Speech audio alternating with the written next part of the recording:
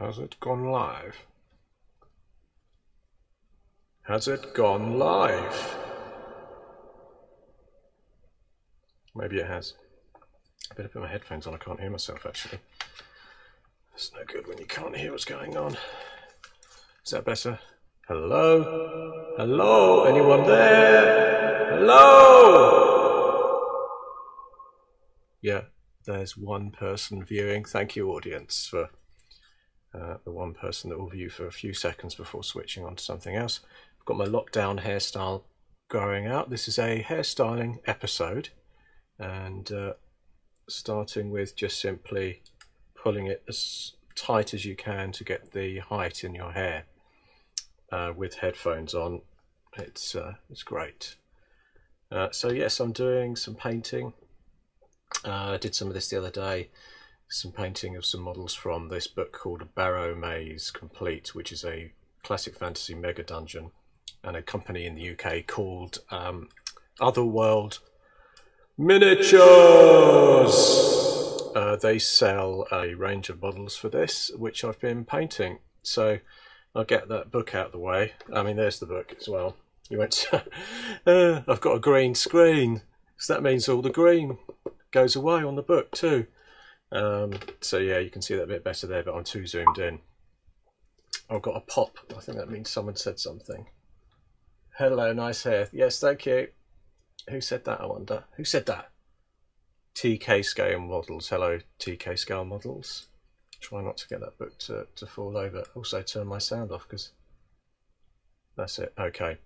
Right, back to small face, which is me in the corner, shrinking down.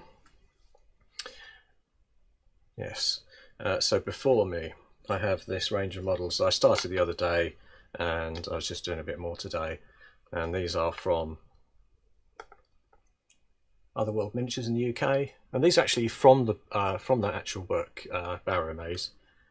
Some kind of zombie creatures. I've got a funny feeling the sort of things coming out of their bodies are meant to be green or something, like, I don't know, but I've done them in a pinky, fleshy type tone, and I just did them with washes and things really, so it's kind of speed painting.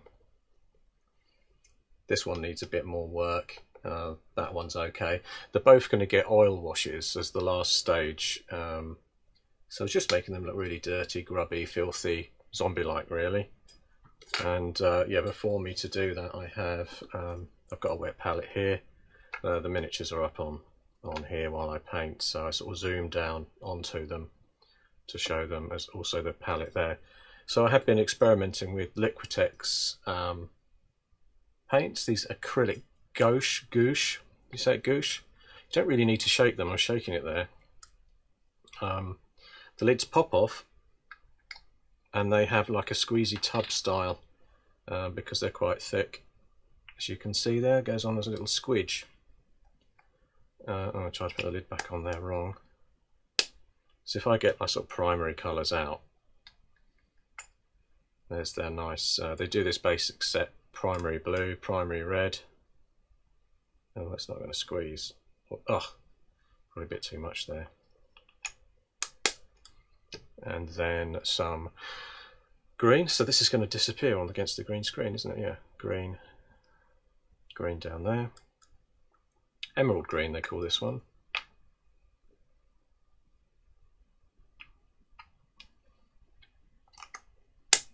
Yes, I'm going to kind of mix the colours as I go. So I get a yellow, a black to darken. That one's not come out too good. This yellow is really good and strong in terms of pigment. Hi Adam. And what haven't I put down? A white and a black, just so for mixing. So if you're on a budget and you were starting out miniature painting, this is kind of all the colours you will ever need. You'll never need dozens and dozens of paints from Games Workshop called Pox Green or Bile Pink or whatever else they are, because it will just you can just mix them up with these primary colours. But if you are using, if you think you want to give these a try, sometimes you can find these on offer on Amazon, these Liquitex paints. they are very thick, so they're not as thick as, say, a tube of paint, you know, a tube of acrylic that an artist acrylic would use. It's thinner because it's this gouache, but they're good. For me, at least anyway, I quite like the way they mix up. And the other thing I use a lot of is the glaze medium. So I've got a little ball bearing in there. Oh, so actually I've dripped that on there, but I like to try and keep the glaze medium away from the, because it's really just as thin as water. It starts to run over the pad. I don't like it to mix up with the, mix up too much with the paints there, because the whole bloody thing becomes a mess. And the danger then is that, oh, it's already run into my little green there where it dripped. Things just all start blending together in one big Mod Podge on there. I do use the Games Workshop colour, so I was saying, you know, about being conservative with your costs by getting just your primary colours and then mixing. Gouache. Tell me you're prime at painting an entire army with that amount. Yes, I've got about 1,000 models to do today, Adam. Starting with these two, and then I'm going to see how I get on. But yeah, I did put a lot down on there, don't I? So that's probably rather too much. And because it's such a strong pigment, and I'm going to thin it, I've put way too much. But I'll tell you what, I'd like you to try these as soon as you squash this to try and get a bit out. Nothing comes, and then you just give it a little bit too much, and then it's on there, and you've had it. So you kind of end up with a whole load of paint on there.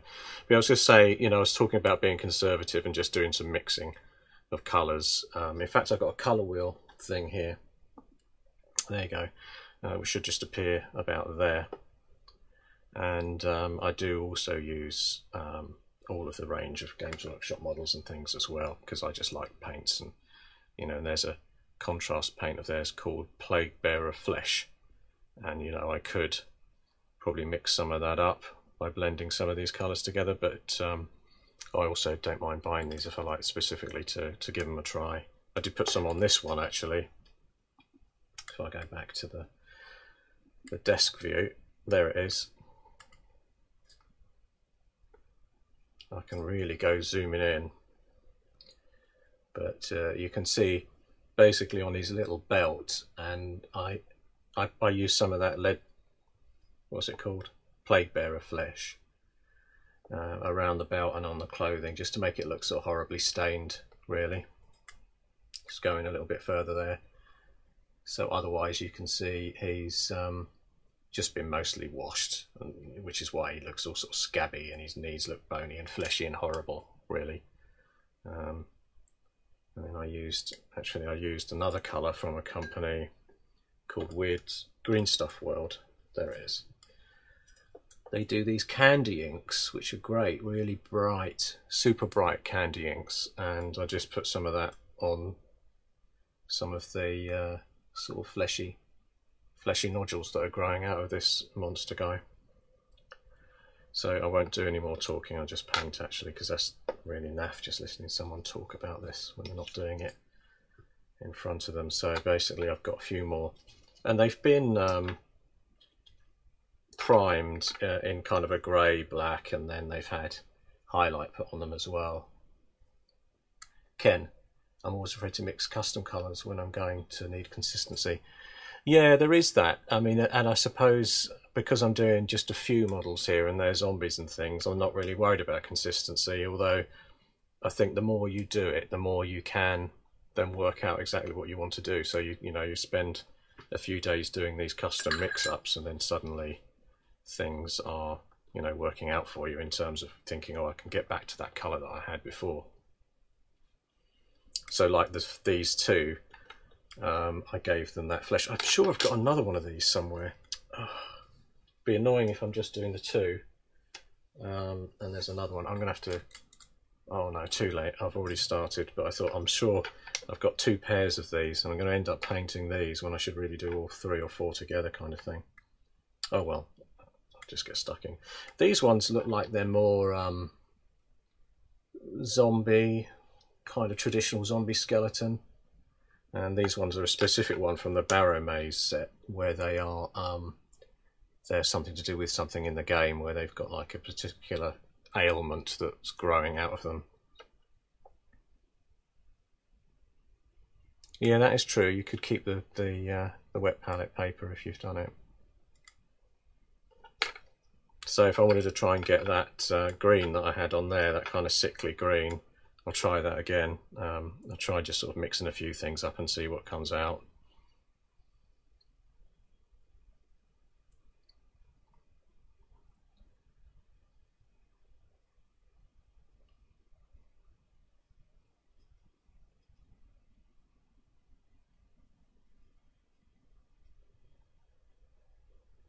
I mean, I could share the palette, couldn't I? So when you see me actually do it and get rid of that overlay. There, so I'm just mixing it. I wonder how close I can go with that camera.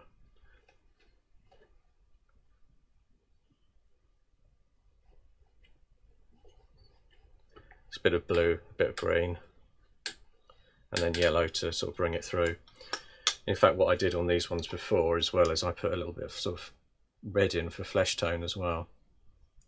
So as you sort of blend down, you're getting closer to the sort of colour you want. So I'm getting closer to the sort of green that I had on there. Albeit a bit of a bad picture there.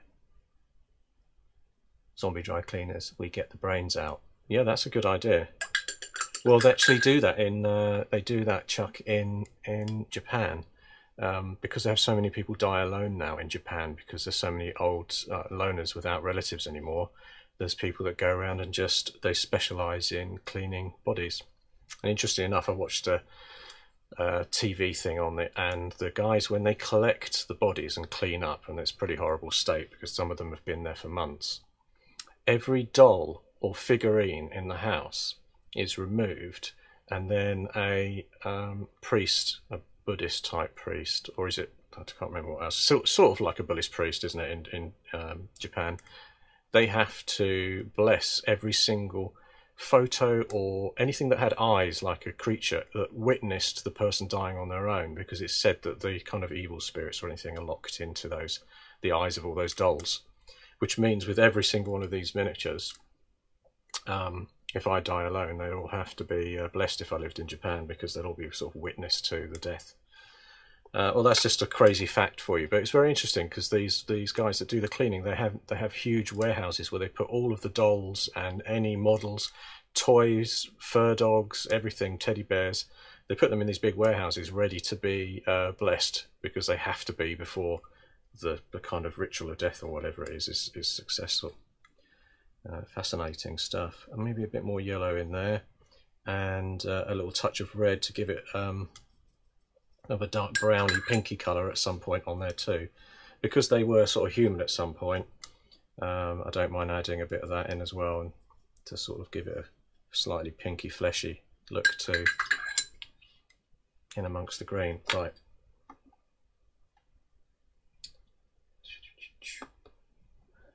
desk, painting, brush. I've put my new well, it's not new, I've got another lens which I've put on here, and it doesn't let me get in really close actually.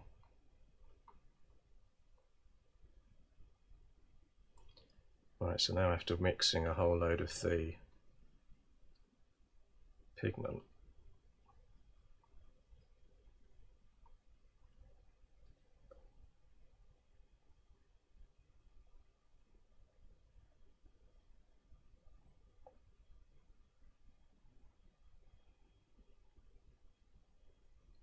I am going on the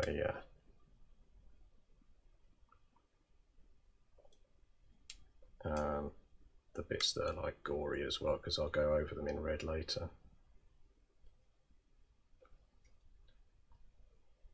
And those bony leg things are giving them a slightly more fleshy look. How's that looking on the camera? Sort of in focus.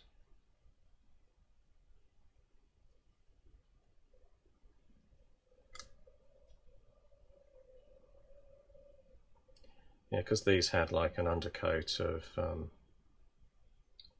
primer of black, and then I went over with a slightly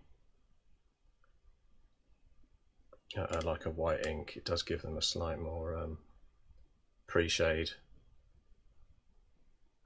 I may have actually airbrushed some purple on this as well, because these haven't been painted at all, though you can see there's a slight purple tinge to the back. It's a classic case that I've had these for ages. Thanks, Ken. Good luck with work. Shinto Buddhism, yes. Strange that they have to... because the other thing that they do in Japan is they... you know those... Is there Avos or Evos? The Sony made those robotic dogs. They also get a send-off if they die, as if they had real spirits, and you can go to a Shinto ritual in a temple, you know, properly done by a monk and priest or whatever they are there, to say goodbye to your Sony when it finally runs out, the batteries don't work or what have you. Although obviously many of them are kept to work as long as they possibly can because they have some value.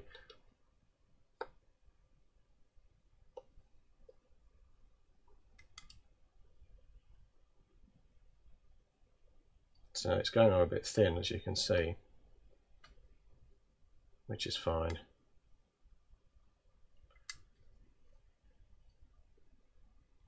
You can see how black underneath the hand is, because when I had the sort of pre-shade on the airbrush, it hasn't, I did a kind of top down, so it didn't paint there at all. Paint didn't get on there at all. So there was a kind of a dark brown I made in the middle of the palette, which I'll just paint on the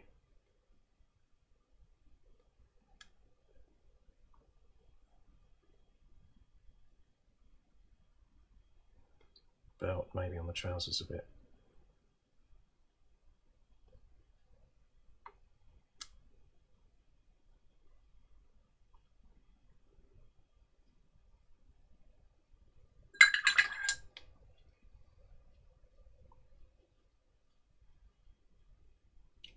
One of my French minis.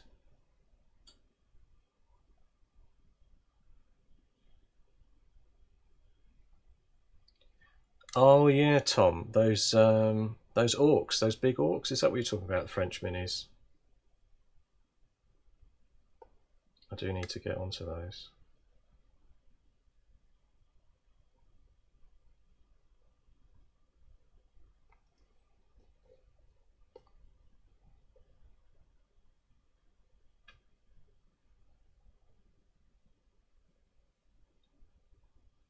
Could be using a bigger brush than this, I think, because I am sort of washing on here.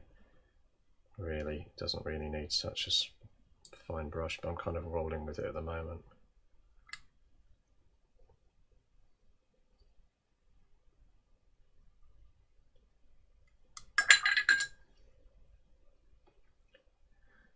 Rackham stuff, maybe. Yeah, I can't. Oh yeah, I have some of that still somewhere. Some Rackham.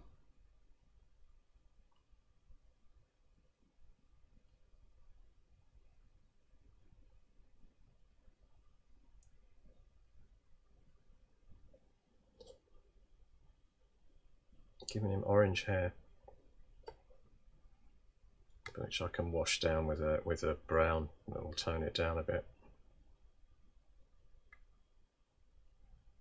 But it still looks kind of like disgusting, rank old sort of browny red hair.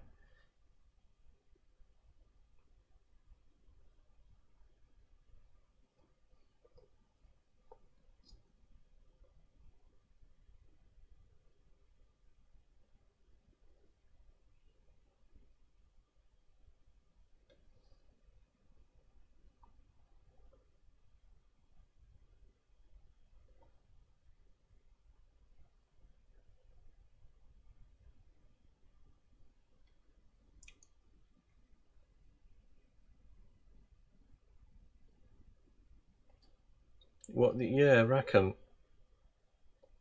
Didn't they make? They did a sort of range of wolves and things that got very popular. I can't remember the name of the game.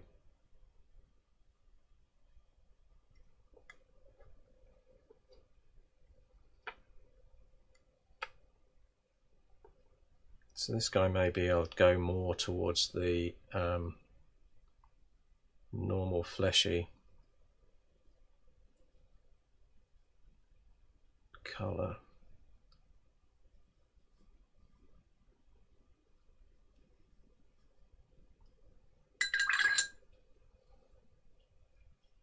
Just wanted a nice dark green kind of waistcoat for him, even though it's got a purple prime on it.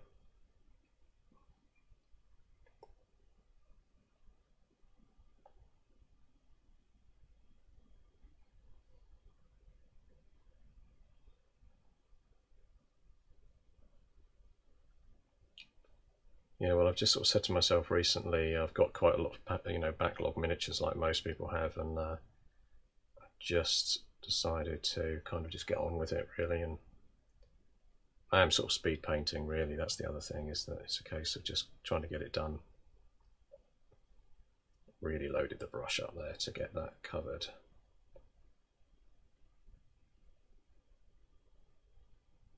It's still very thin paint, so you can see it's leaving the white at the top. So it's sort of shiny through, almost like a wash, really.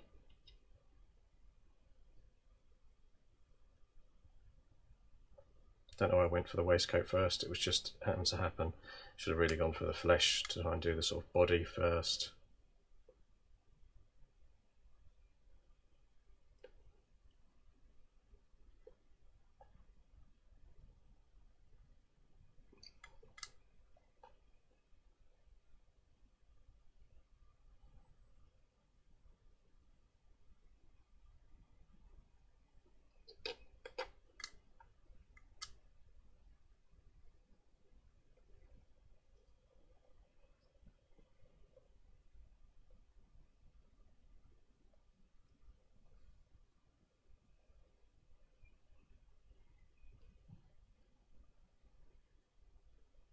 Is that even in the camera? Yeah. I'm moving my tray around, I shouldn't do that.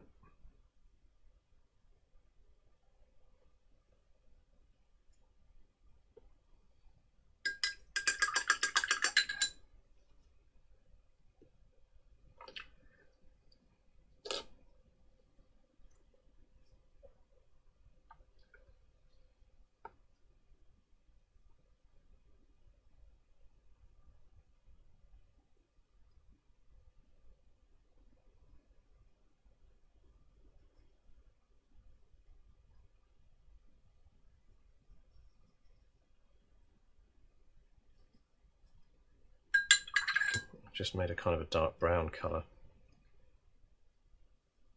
with a bit of yellow and red in it, and I'm going to use that for his for this guy's main cloak, really. Just splash it all over.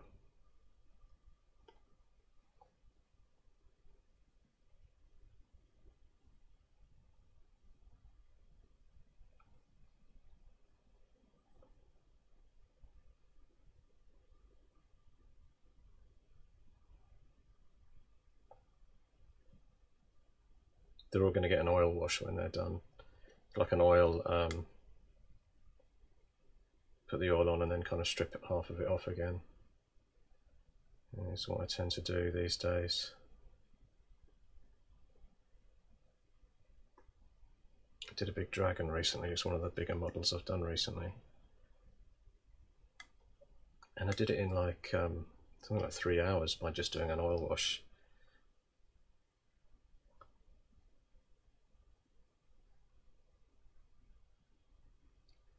So this is speed painting.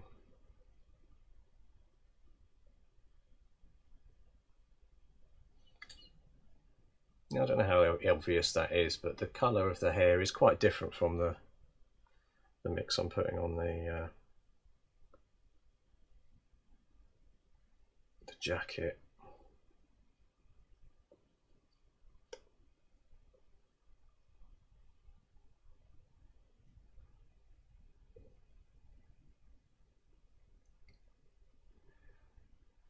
Yes, no, yeah, definitely learning patience. I'm weird because I'm like one of them, probably. I think I'm quite an impatient, kind of impulsive person, but for some reason with painting, since I was a 12-year-old, I am quite happy to sit for hours doing airfix models. And yes, I was doing the airfix models when I was 6 or 7 or something. and then fantasy models when I was 11, 12.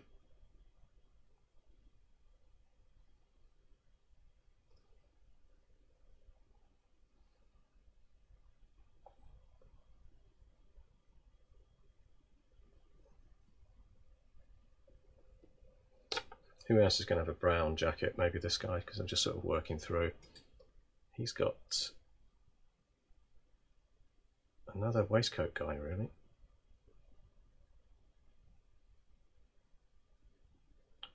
Should be on his belt as well. Yeah, here you can see that the white from the top down, and you can see how thin that paint is going on there, and it's allowing the colour from underneath to show through. It's probably the best example I've had on these models because they're a bit zombie, aren't they? Lots of little bits and things on them, not necessarily an easy large space to show you how the glaze gives you that white to dark with very little paint.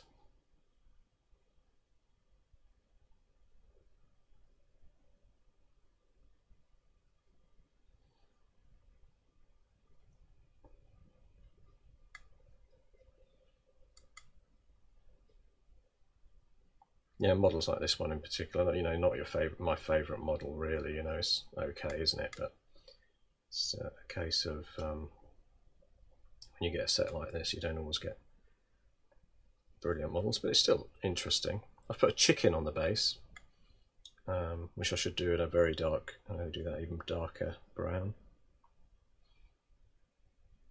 Chocolate brown going on, I just mixed up. I could have done it with a reddish tinge as well. Maybe I could dry brush up red or something on the chicken later. Yeah, that was my attempt at sort of comedy basing to, it's a very niche niche hobby, comedy basing of chickens.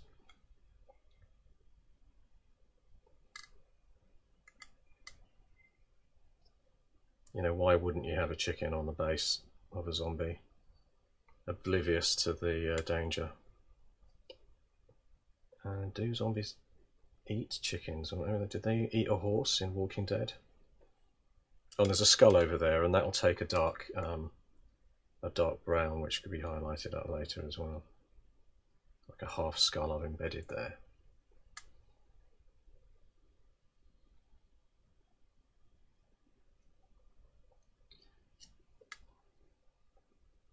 So yeah, that's one of the things when you're doing a palette like this, where I've just got the primary colours and I'm just working away. It's just like I had a brown smear there, which I did his leather jacket with, leather waistcoat, and then I just put some black in the brown, darkened it down to get a chocolate brown, which I used on the chicken. The green, which I blended some yellow into the green, plus actually some blue. And at one point I even put some red into the green to give it that more, you can see the pinky, more pinky fleshy colour coming through for the zombie. And just a reminder again, I'm using those Liquitex paints, so you know, you just get the primary colours in the basic set. They do a load of colours, like Light Games Workshop, they do a ton of colours in this gouache, acrylic gouache, or gouache. Anyway, it's very thick, really strong pigment, squirts out in little blobs. It's great for wet palettes because on a wet palette, you know, it's very stable on a wet palette. It's not going to run away on you. You know, that's one of the things about thinner paints on a wet palette. They do sort of smear more quickly. And then, of course, the classic, which I use all the time, is the glaze medium, which is kind of a go-to to use if you're going to do any of this kind of undershading where you've primed a model and used an ink to airbrush a white onto it to leave a dark shadow. So just talking through that again, you can see how there was a white area on the top of that cloak, and what's happened when I painted is the darker area is showing through the thin pigment. So of course it's showing that the sculptor kind of worked that quite heavily in terms of the back there, but you can see it's gone darker, and that's not because I painted it heavier at the bottom.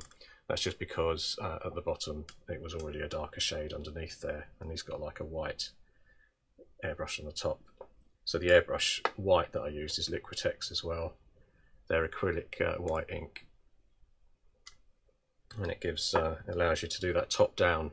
So from underneath he's all dark, but from the top down he's white.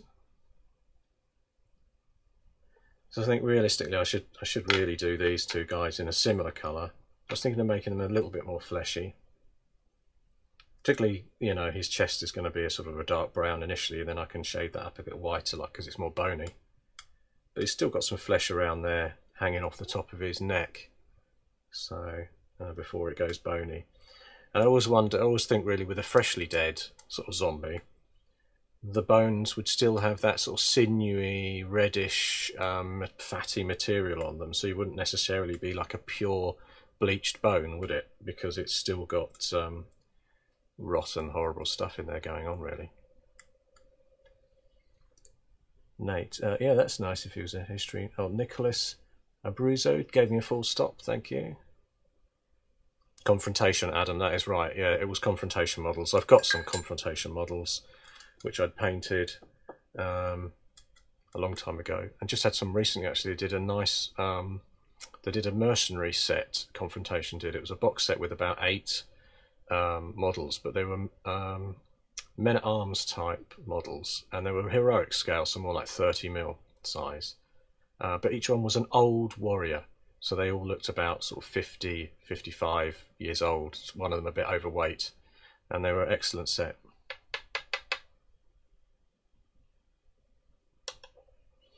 So yeah, so back to painting again now. I'm just going to add more yellow to the brown on the palette to get and then a little bit of white in there.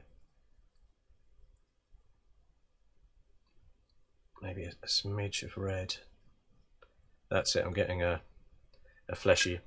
dark fleshy tone, which I might do on the 2 less weird looking zombies, more traditional zombies. So yeah, I'll just show you what I've done on the palette. So I've just smeared down my brown, added in some red and some yellow, and it's giving me that more of a pinky, fleshy colour. And then obviously just mix in some more of the glaze medium from over here, which I've just got a smear of there. Mix it in there. Desktop. Right, this is going on the skin then. So this is going to give him quite a peachy look initially, which I'll then layer on, but because it's so thin, it's going to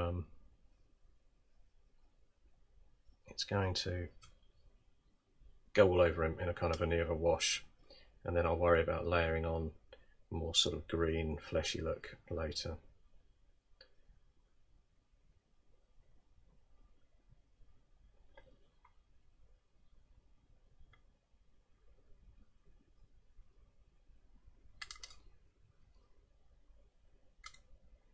Yeah, I'm quite happy.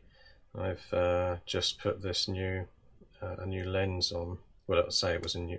Saying it's a new lens. It was a one I've had around for a while, like a macro lens, and it's enabled me to.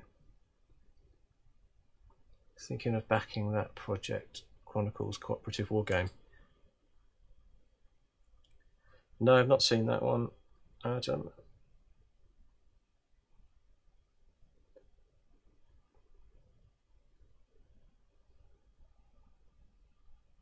Can't really look at it at the moment because I'm right in the middle of it.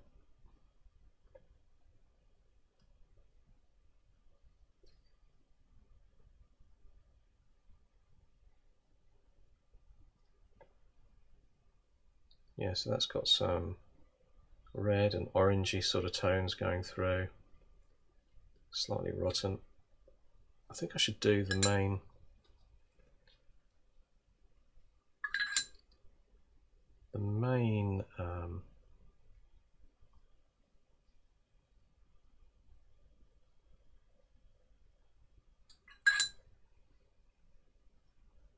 sorry, not the main, the extra foot he's got in his hand in a more traditional flesh tone, as if he's ripped a new foot off someone that's actually alive.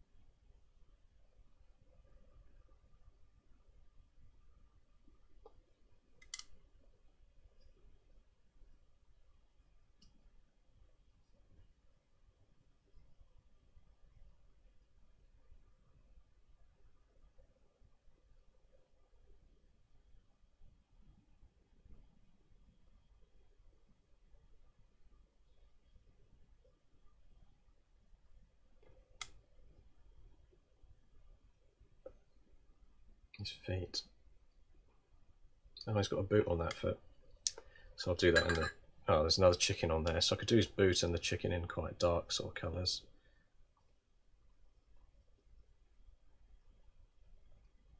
Like he maybe had a sort of black boot before at some point.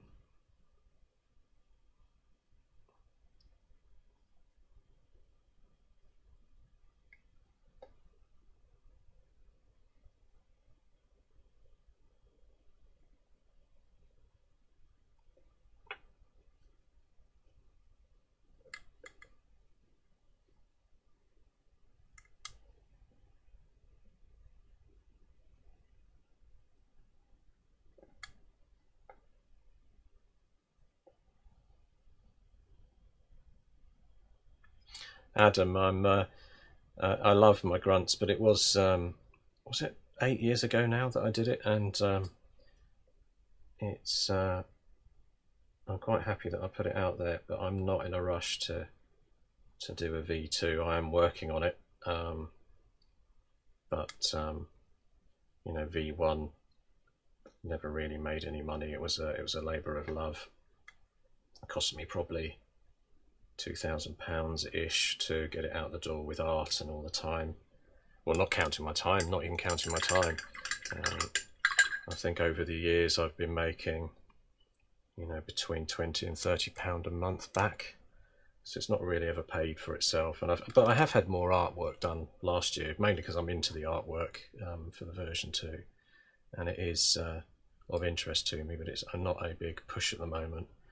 I would have, I think, without the lockdown, I was doing Salute Wargame Show this year, and I had a massive piece of terrain which I was going to do for grunts, and we were going to play the prototype beta test of version 2 there, and that would have given me a push if people showed some interest in it. But it's not something I've really got the time to focus on in terms of all the beta testing and everything that's needed while I'm on lockdown. What I tend to find with writing the rules is that I can play with my friends, and when I do that, it's a real good stimulation to get it done, if you know what I mean, because we end up rolling for a game, and when I'm not playing, it's very difficult to move the rules on, unless I played on my own, which is a bit boring. I mean, that's tended to be how I developed both the first version and the new one, is that I played with friends every time I was playing, rather than, you know, lonely sitting and rolling dice. Well, that could be done.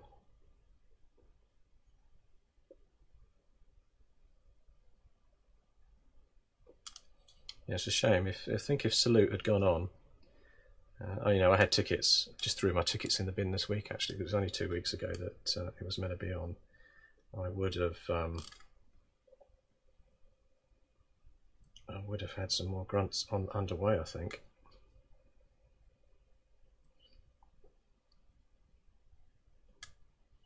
True, yeah, it is a little bit dry, but you know, ultimately when it gets down to it, you've got to, when you're writing rules like that Grunts rule set, it is about the hard grind in the end. What I found with both Grunts and Imperial Skies when I did the Kickstarter for that is that it was that last 5% of getting the rules laid out and completed that took all the time.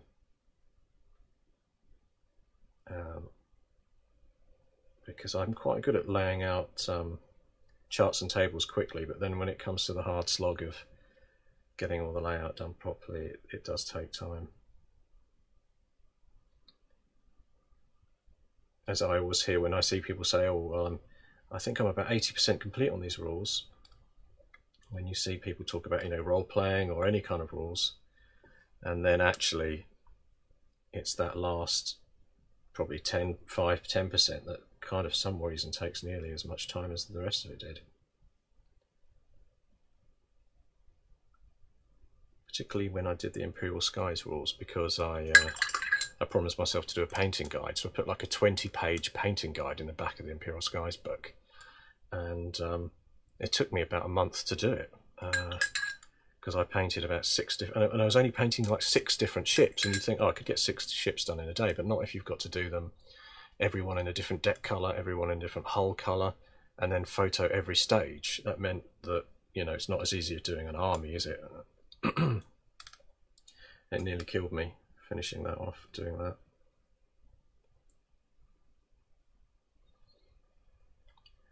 Right, so as you can see, I ended up doing these trousers at the same time as everything else, and just sort of using whatever colour I had on the palette.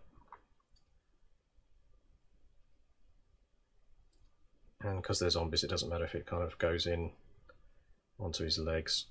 Ended up being the same belt colour.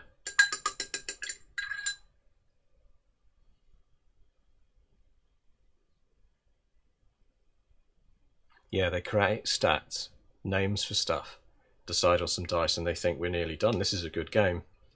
And then 6 months later, they haven't really got there. It is really hard to get it done. I'm pleased that I've done, you know, my first one for Grunts was an Indiegogo campaign, and then I did a Kickstarter for Imperial Skies, and I got them both out and done and complete, which was good.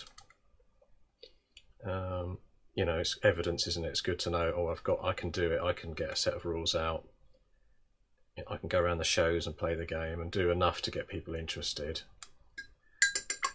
Although they're ultra niche, I mean, they really are ultra niche, Imperial Skies and Grunts.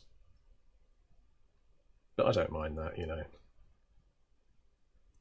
And I never had any grand scheme, you know. Some people start and they go, oh, I'm going to do miniature range, I'm going to do a bit of everything.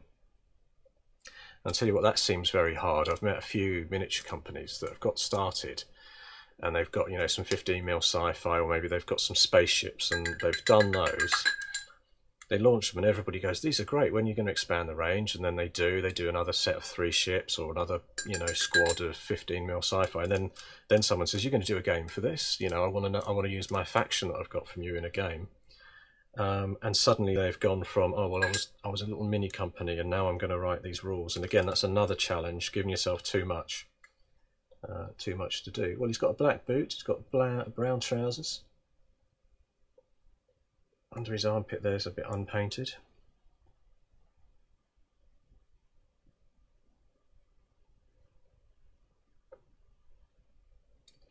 Well, whoever the mini sculptor artist does on this, he really has, you can sort of see where maybe he's pulled the flesh back from a face and things. He's done a really good job.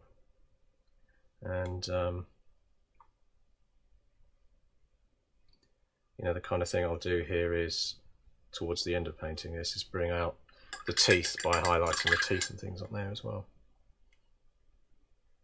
You were going this year, Adam, for the first time. Well, that's great.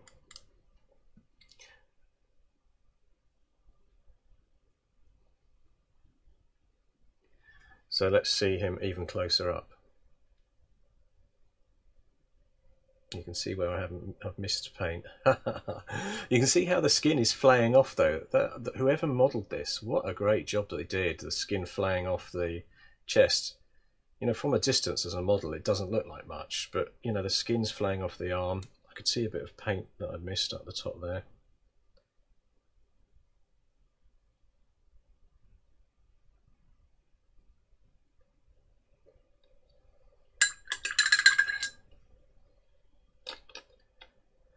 So just jumping back to this one. Although I should still continue to use the colours I had for this guy's flesh, although again I wasn't too worried. And I think I may make this one a little bit more green in there.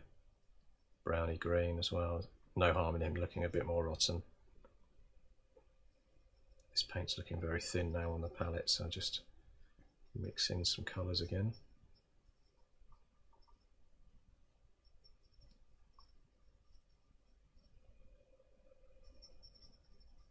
Getting a good green on this one, highlight it through.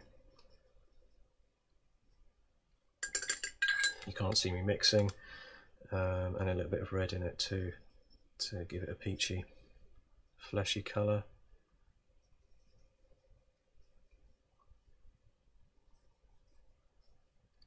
Got a whole blend of greens and things coming up there, look on the... Just blended down by mixing in green and then some white and then some red for a more peachy colour, and then down to a brown. Mix in some of the pigment.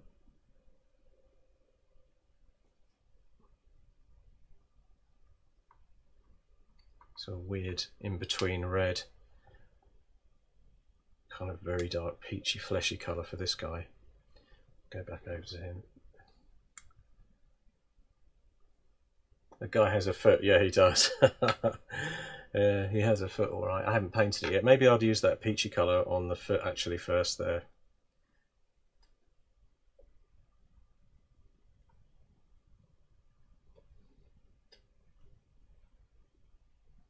I need to do basically at the top of that foot, I'll need to do some red to make it look like it's freshly sort of bitten, chewed off. Plus maybe do a little white mark in the middle so that you can see the sort of bone where it's chewed off, keeping it gory obviously.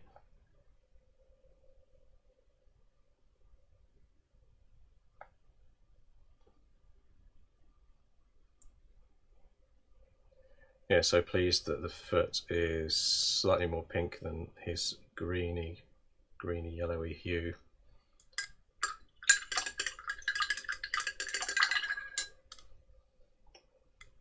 Slightly more red in it. Yeah, so thanks for reminding me of that. Then I was going to do the rest of this guy with the same pinky colour. Maybe a bit too much.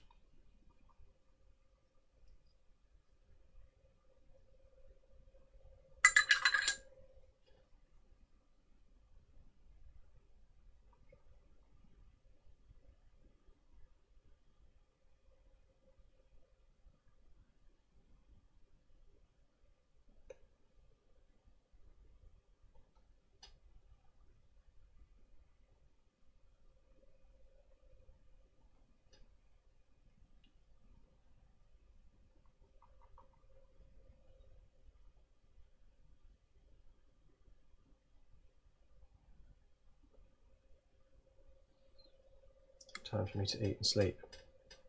Where are you, Adam? Are you having a... Are you later time zone than us?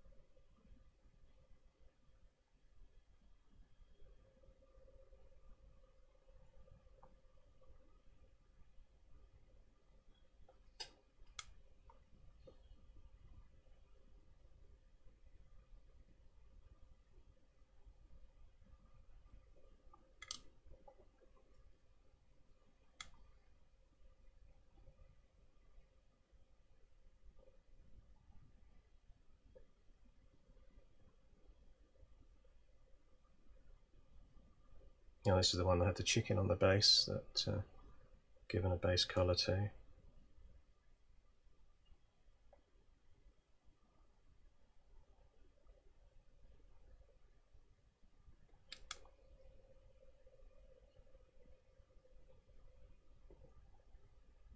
Get his feet done.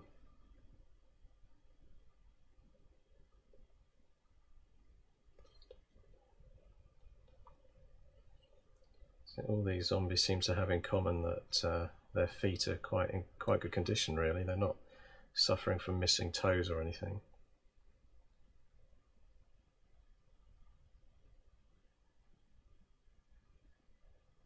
Yes, I've given this guy a very reddish tone in comparison. He's going to need some washes and some darkening down on that tone, and then some highlights around the face, especially to give some look as if some bone is stretching through there.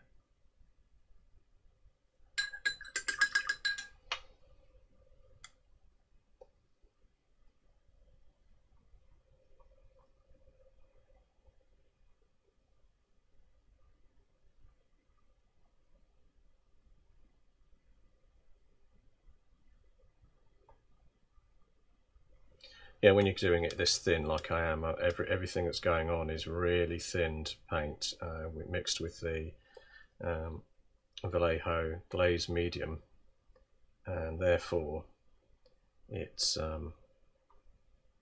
often needs more than one coat, or it won't cover every sort of black corner when you first go on.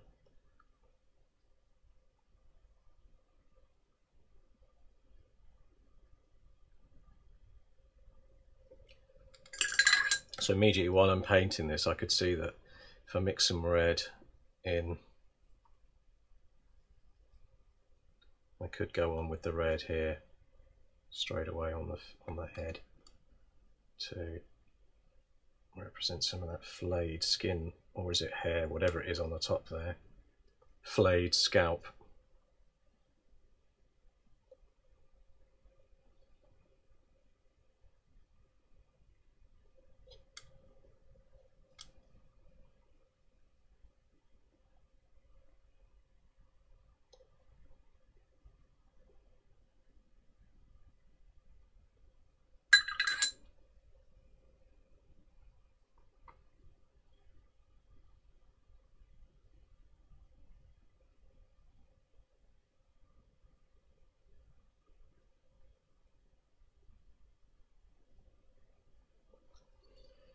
Got some green trousers that look like they need, because the white's gone on them, I'll just pick up some green here as well.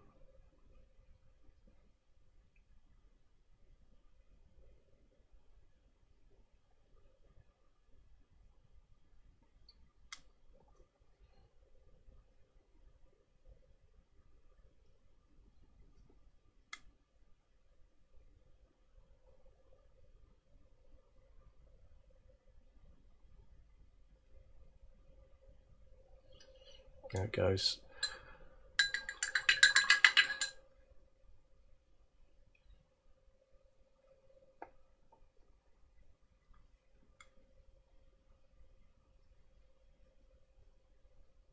He's definitely more fleshy looking, although the other guy is quite similar when they're beside each other. More of a dark skin, which will be interesting because it will take a sort of a bony highlight around the face there, I think.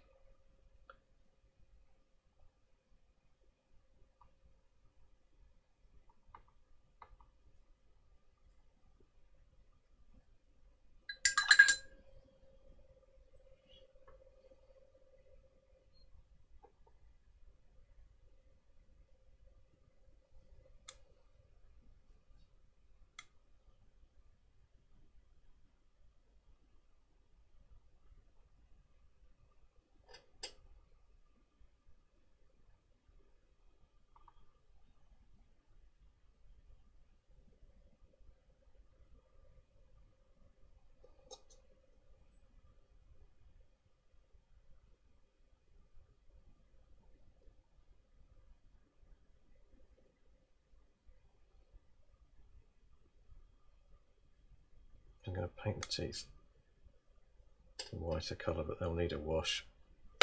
Oh.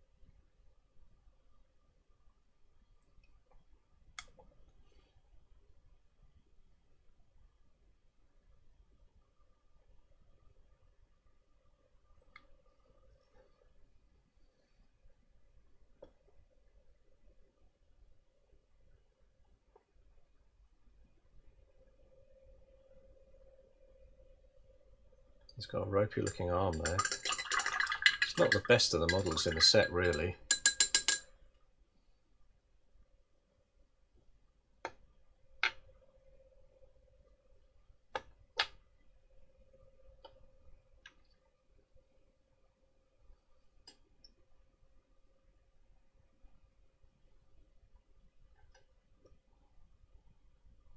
What I haven't done is this guy's kind of weird growths. Kind of comes out of his eye.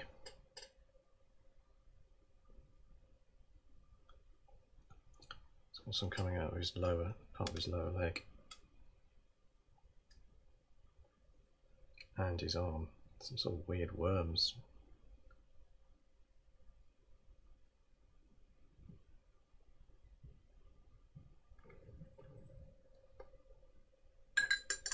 Marshall, it dries pretty quickly. Let's see, back to the one I started earlier. What was I doing?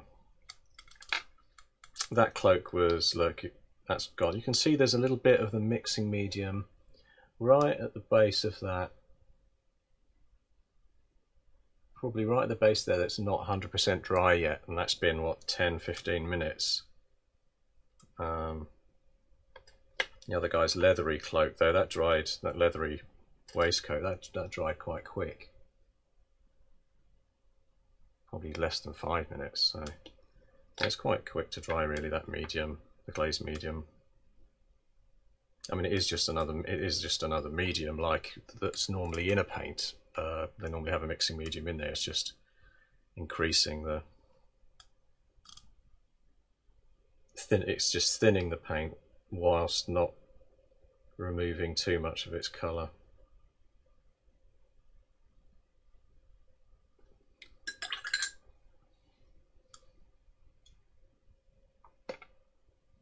Some I missed on there.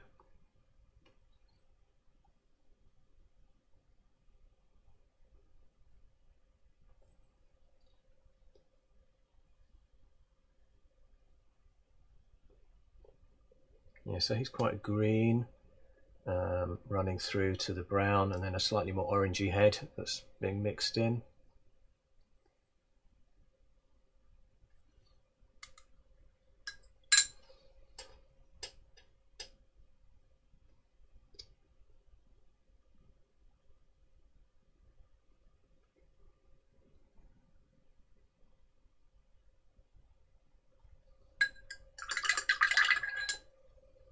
Just put some darker green in the neck there while I was doing the reds, jumping between things.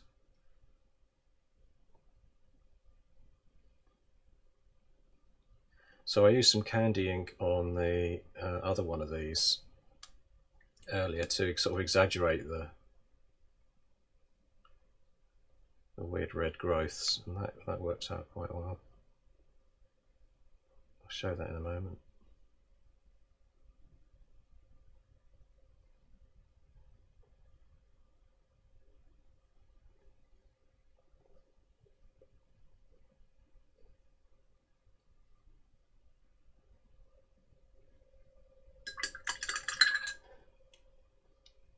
Yeah, so the other one in that, it's the same model. All I did was basically, with these two, I bent that one's arm down, which is why it looks a bit odd when his arm should be up like that one, just to make them look a slightly bit different, because they were exactly the same model.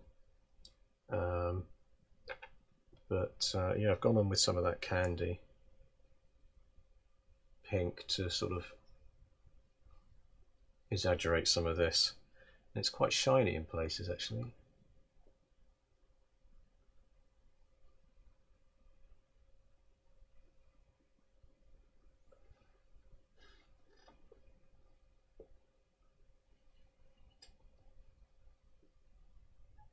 They look significantly different. This one's got, I feel like I could do something with the teeth again on there just to bring them out a bit.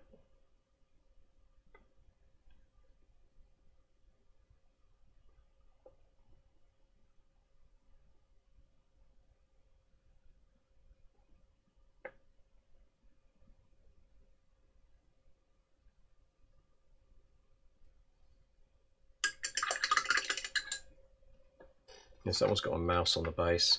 This one's got a couple of toadstool mushroomy things and a skull around there I've just seen, so that skull can get some brown paint on it.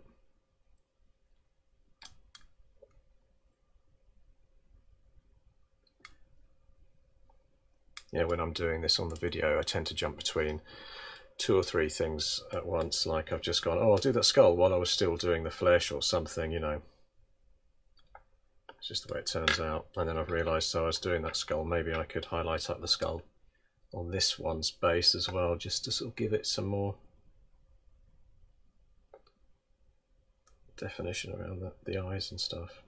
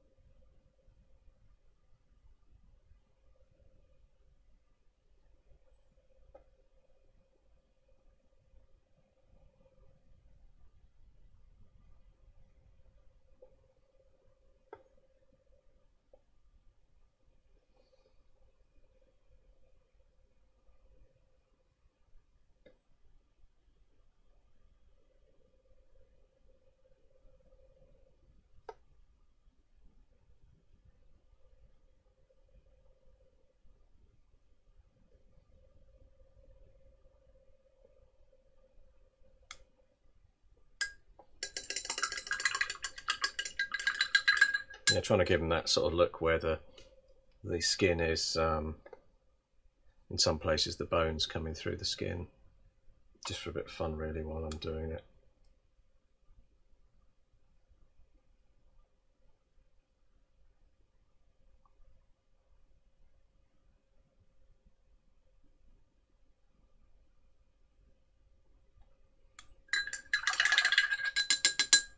His eyes need something like a, maybe I could go in there with a little bit of black in the eyes to darken it down in there.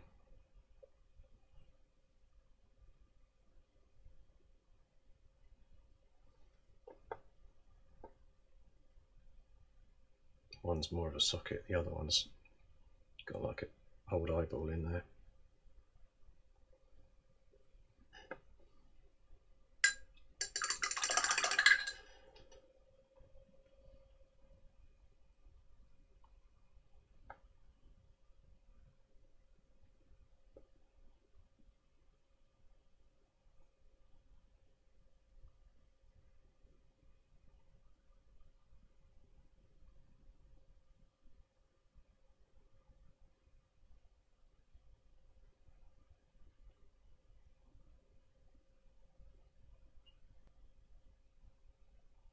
Will this pack have a leader amongst them? Yeah, I've got some good leader models for these. got a model from Hassle-Free Miniatures. It's like a big female sort of zombie, and she's pretty heavyweight, sort of looking character that could be a leader. Yeah, so he's got that look going on. So what I could do with him now is get like a palette out there and just use some of this ancient sepia from Green Stuff World and drop a bit of that in there. Don't need much.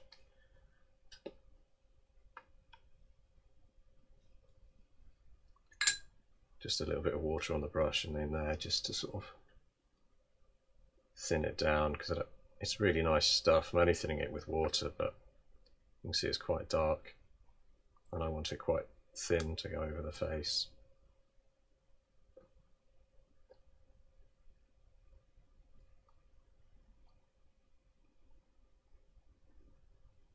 Just to bring that reddish tone. I probably put a bit too much red in the flesh. Brings it all down a bit. Just realised I haven't painted his belt yet.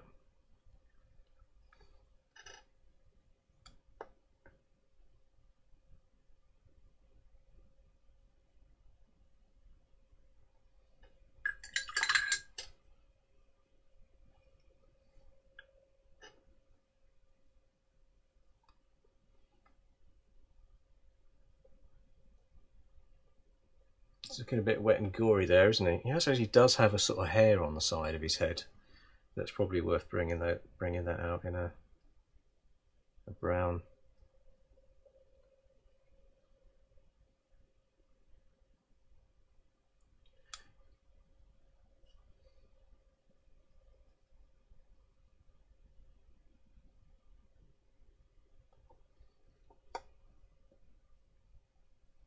It's funny, when I do that zoom in, that's the only time I can really see the model as well, because my eyes aren't good enough to see it from this sort of normal eyesight distance.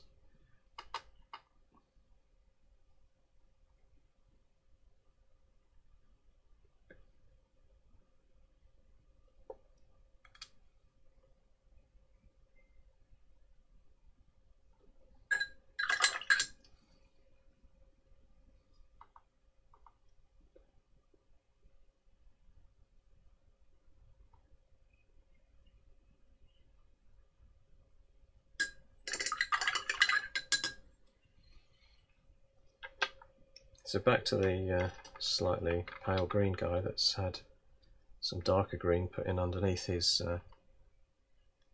chest there. I'm going to pick out with some thinned down reddish brown, and just going to layer some onto some of the fleshy areas to make him look a little bit more maybe was human than just a green thing.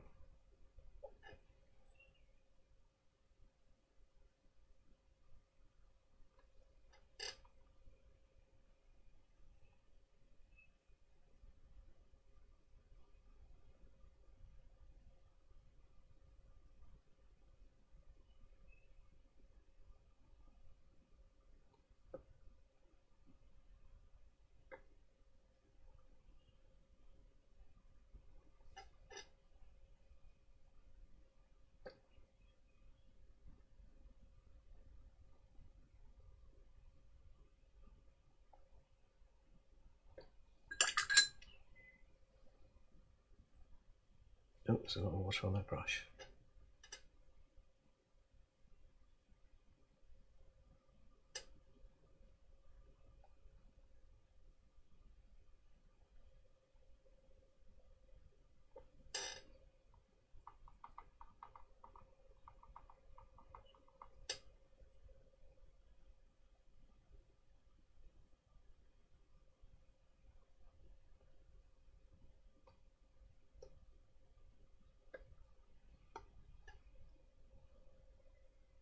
Yeah, so if anybody's sort of joined and watching at any point, this is just sort of speed painting through these, really.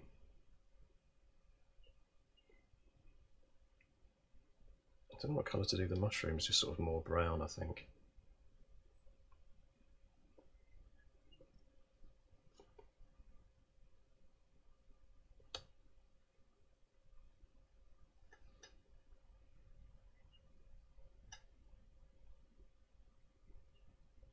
Just got more of that weird zombie thing going on the leg.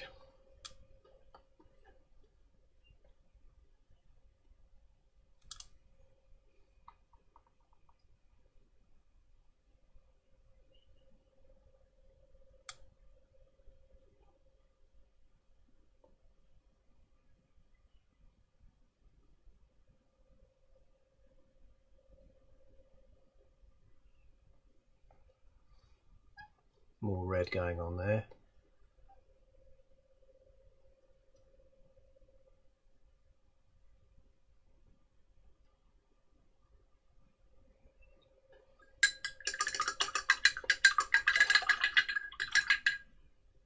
It looks pretty rotten.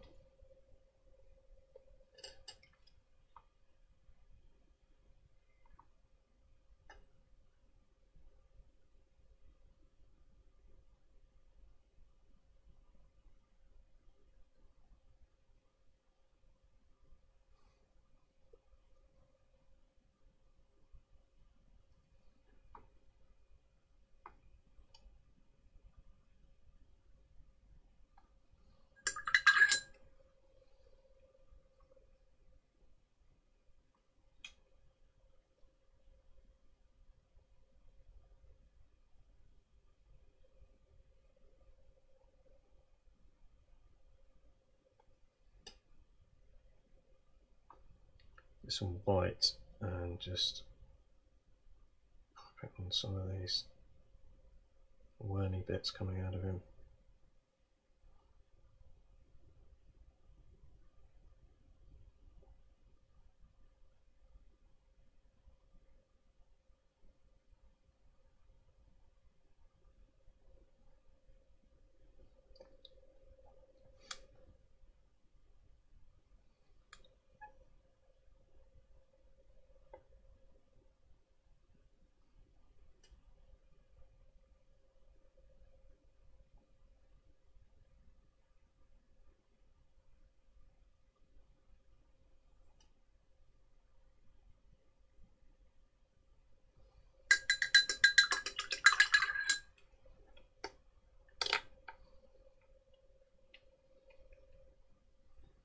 So there was this other one here that I did the other day, which I could also go, because I'm giving it that sort of treatment where I've decided I'm going to put little dots of white on the entrails and things.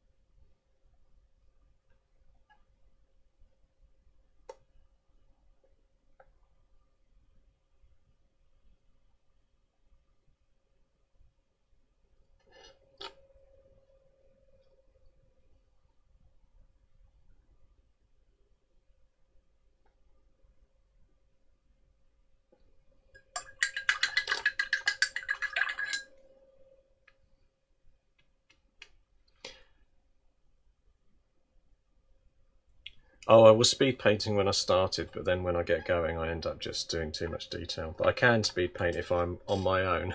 But then when I'm doing a set like this, I tend to just and I'm sort of streaming as well, so I end up just going around the houses over and over again as I do them, when I should really just get finished.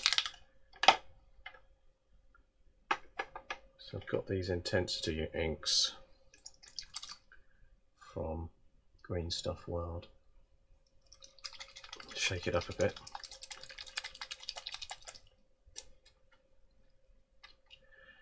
Drop some in there. No, it's not coming out. That's not a good sign. It's dried up. I've got a solution for that, if that ever happens. Just a cocktail stick into the top. It's probably going to go everywhere. I can see the ink coming now.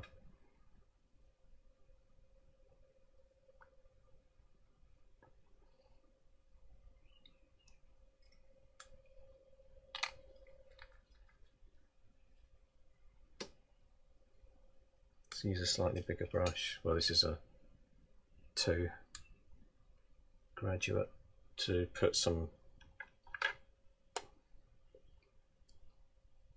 of that red, just to bring out some more of the goriness in there.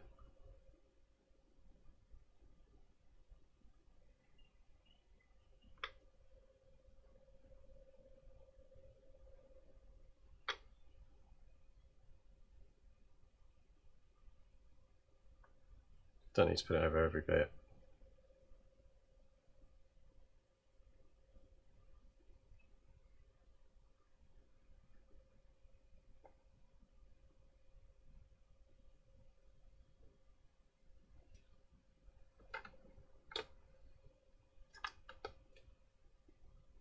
This one had some earlier actually, but I put some more on.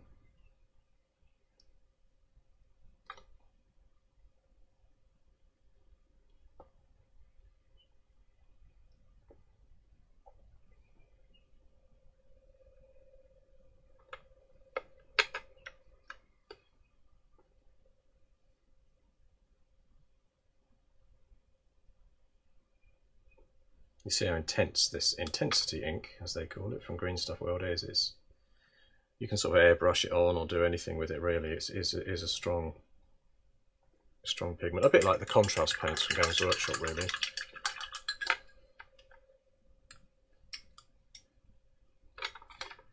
So what have we done? So I wonder how I can put something on there just to show what I've done in a reasonable way. Put that down there and then lean them back.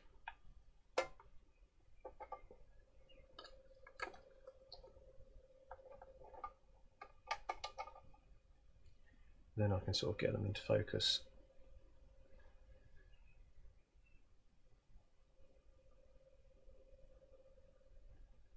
So there, you know, it is kind of a wash technique. It's really, I mean, it is relatively quick apart from when I slow down. And that one I haven't done his face yet.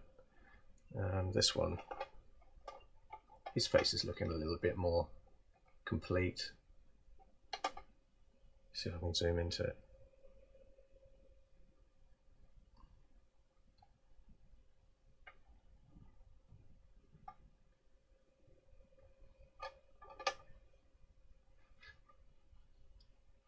A greenish guy at the end. It's looking pretty gory with all of his rotten stuff coming out.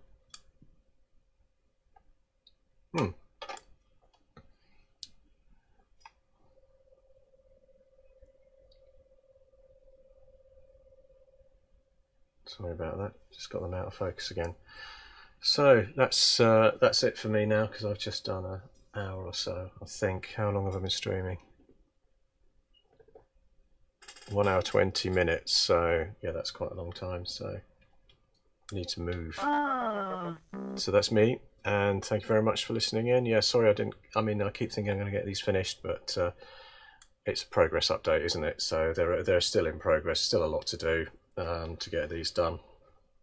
And yeah, I'll be pleased to get them out of the way, these zombies, and then get the bases done. And I said I'm going to do an oil wash on these as a final kind of shade on them too, so that will like really darken down some of the areas, but that will also come off the highlights when I use some thinners to pull the oil paint off as well. So thank you for watching, and hopefully see you again